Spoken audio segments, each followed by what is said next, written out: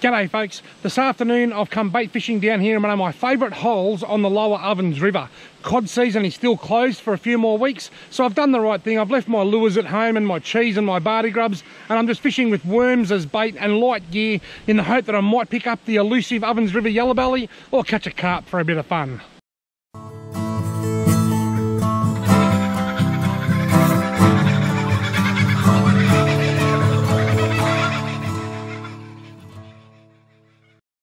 Rightio, now you might recognise this hole.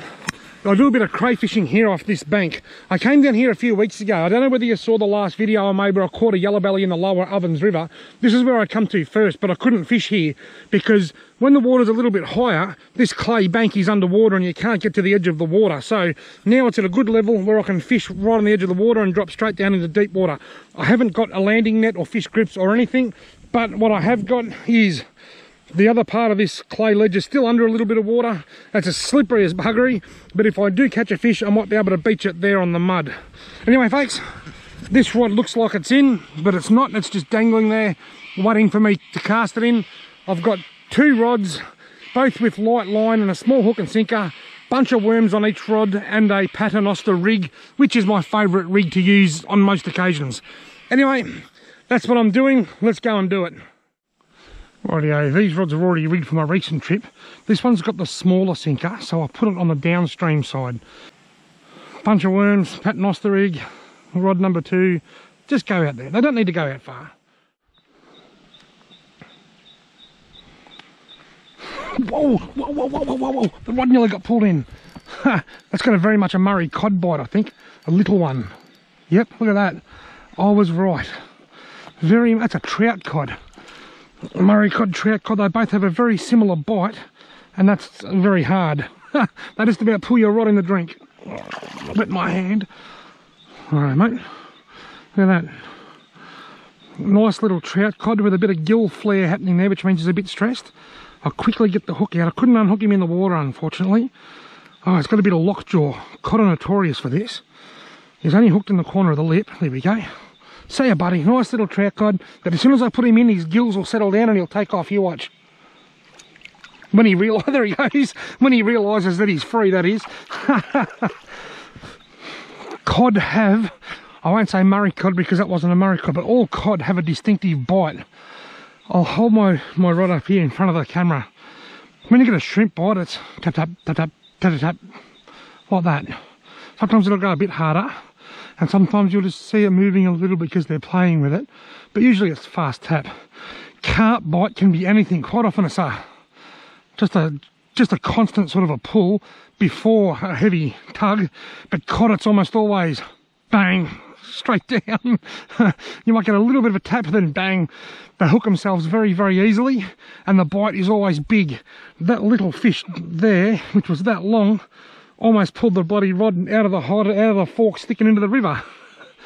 Anyway, folks, been here for an hour or so. It's taken me a while, but I've got one on the board. That was a lovely little trout cod. Well, yeah, now this is the tackle box that I take with me when I do this general sort of bait fishing. As you all know, I like to keep things simple. Look at this. That's it there. Just that small little tackle box, little Shakespeare, probably a $3 or $4 job. It's got a couple of dozen sort of sinkers that size, bean sinkers, might be a couple of ball sinkers in there, and 2 or 3 dozen hooks, just small hooks about that big. There's a striped tiger nymph in black and gold colour that I've probably taken off one of my other rods and needed somewhere to put it. And there's a little wild bait minnow which has probably ended up in there the same way. I've probably been out and about and just needed to put it somewhere, so I've set it in there. But that is my entire tackle box. That's all I've got with me, just these sinkers and hooks. The rest of my gear that I bring with me is, I've got, looks like 2 punnets of worms, but one is almost empty, so I've got a new one there for if I run out.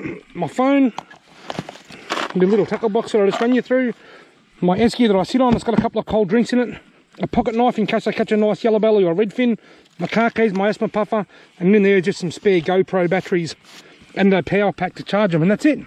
So I travel very, very lightly. There's a dog. Oh, he's a bite, he's a bite. Take it, take it, take it. Bit carpy, this bite. It's carpish. It's carpish. Got him. Is it a carp? It was a carpish kind of a bite. It's fighting a bit like a yellow belly. It's a carp, I think. What is it? That's a Murray cod. Just finished telling you how cod have that that distinctive yank, and they don't just suck on it. So what did this one do? It done exactly what I just said that they don't do. Usually they pull really hard. Mate, you've just made me look like a liar, but I'm going to get whack. I'm going to get down on my stomach on this dirt and unhook you so that I don't have to lift you out of the water while the season's closed. Right. Right. Come on, buddy. Get the hook out and you're on your way. There you go, mate. Nice little Murray cod. See ya, buddy. He bit exactly how I just said they don't bite.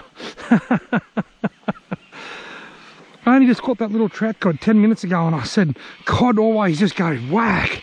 So what did this one do? He went tap, tap. And made a liar out of me. I went over to visit my dad last night, and I said to him, "Dad, can you please tell me what a solar eclipse is?" He said, "No, son."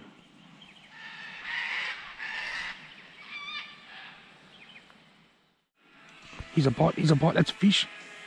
That's a fish. That's a fish. Get a lot of shrimp bites, but this is a fish, this one. Got him. What have I got? Is it a yellow belly? It's fighting like either a yellow or a cod. It hasn't got a carp bite. Please be a yellow belly. I'd be so excited if it is. It's another Murray cod. Once again, that wasn't a real aggressive bite. Now, I said earlier about the cod having the hard bite, and two of them haven't done that since. It's actually not a very good day for fishing. Cod like nice hot weather and a high barometer and humidity. This is the opposite to all of that. We've got a cool southwesterly wind.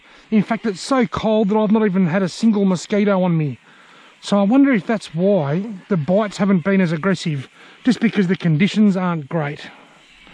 Mate, you've got that down a bit deep. Alright, I'll lay down and probably get a face full of water again here in a second. Come on, buddy. Open wide. Alright. There you are. He's a bit deep down in the gills, I can see that.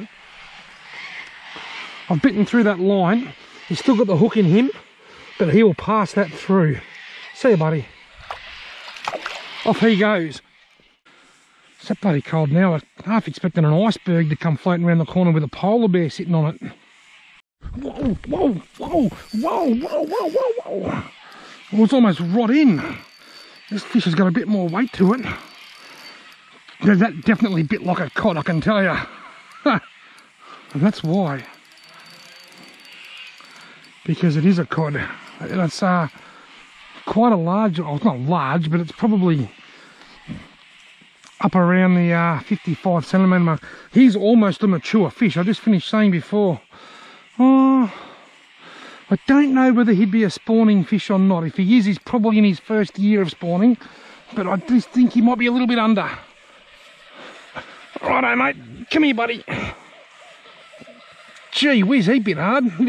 He had the more traditional Murray cod bite. I'm going to cop it. Ah, oh, he snapped the line. He snapped the line and took off. I was so obsessed with unhooking him in the water that I was down on my hands and knees, and I had the line in my hands like that. And as soon as he swam, because I was holding the line, the rod couldn't bend and absorb the shock. Instead, it was just my hand, and he went snap. He got me.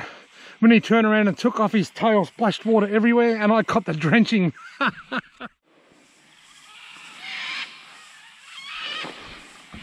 Got him. He's only very small. It's the yellow belly. Can you believe it? It's actually not, it's a Macquarie Perch, look. It is a tiny, weeny little Macquarie Perch. I'll be buggered, hey, look at that. Fisheries have been, they've been very successful in re-establishing a trout cod population in the Ovens River, and they've been working over the last few years to re-establish a Macquarie Perch population as well. That's the first one that I've actually caught out of the Ovens River in my entire life. They were stocked way upstream from here, so it's good to know that they've moved down a little bit as well. That was my very first Macquarie Perch, on my home ground, the Ovens River, and that makes me extremely happy. What about now? This thing just keeps biting and I keep missing. About this time. Got him. Very small. Here's another little macca.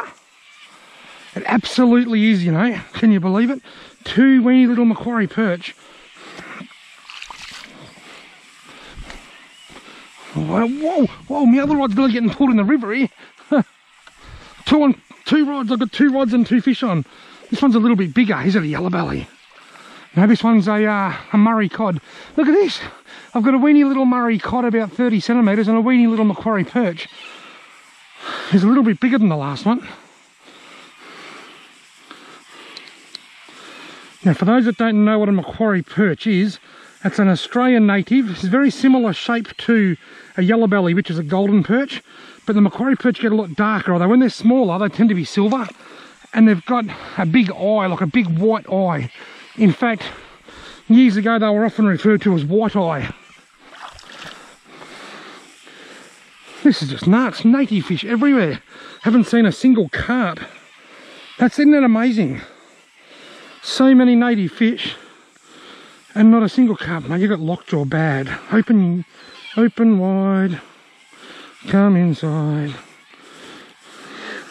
You're unhooked. See you, buddy. This is just absolutely totally nuts. Absolutely insane. 2 Macquarie Perch, 1 trout cod and half a dozen Murray cod. All in just a few hours fishing. Wow.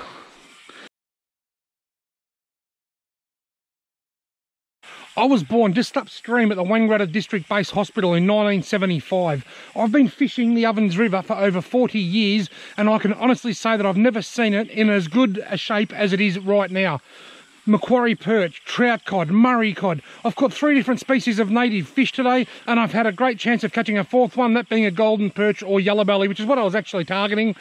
I haven't seen a carp, I haven't seen a redfin. I've never seen the native fishing so good here. I've never seen the fishing so good here. This is just absolutely amazing, and the sort of fishing that dreams are made of. To everybody involved with restoring the Ovens River, from Arthur Ryler Institute scientists to Fisheries Victoria to the North East Catchment Management and re-snagging operations, you've all done an absolutely outstanding job, because the river right now is the best that I've ever seen it. That's the sort of fishing that my great-grandparents and great-uncles told me that they experienced back in the 1920s. Thanks very much for watching, everybody. I hope you've enjoyed this video. If you have, why not give me a thumbs up and subscribe to my channel so that you get an update next time I upload a video, and hopefully I'll see you in that next video.